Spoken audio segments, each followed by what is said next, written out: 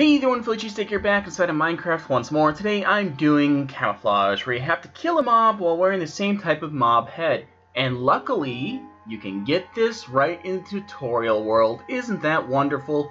So as you can see, I have loaded up the tutorial world, and what we're going to want to do is take an almost immediate right after we get to the beacon. Now, as you remember from before, and in the previous video, I took a left there to go to the animal farm.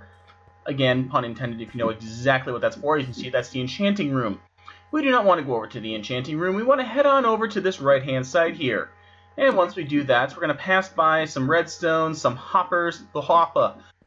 And if you get that reference, you watch too much TV. And dish. And we're going to head up here and break this fence post. Why? I don't know, because you can. Or you can wander right on through the other area over here, which is next to the house.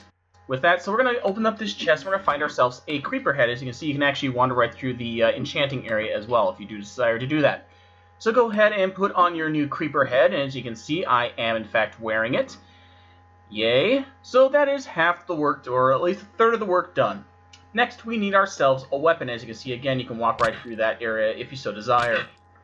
So we're going to head on over to the forge area. And inside of the forge area, which is already, again, pre-built, we're going to find ourselves a stone sword. Now, this is where you do have an optional choice ahead of you. You can either enchant it with the fire aspect or not.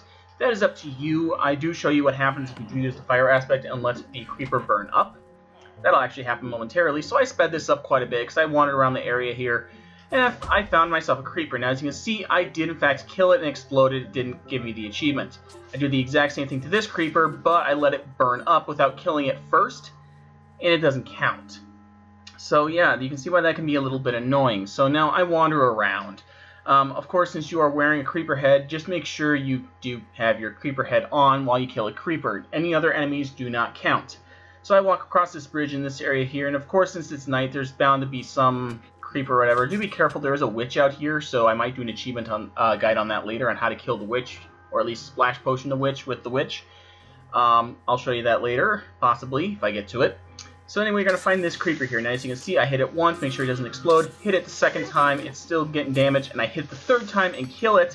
And it takes a few seconds for it to register. The witch kills me. However, before I'm about to end my game, out of rage quitting, I do unlock the 30 gamer score achievement for Camouflage, so it can be done. But anyway, there you guys go. Thank you guys for watching. It's helped to hit like. If you do in fact want to see more, why not click on one of the other videos up there? I don't know. Again, it'll be a surprise. Or you can click on my image, go over to my channel, hit subscribe, and as always, have a great and beautiful day, and hopefully I'll see you guys all next time.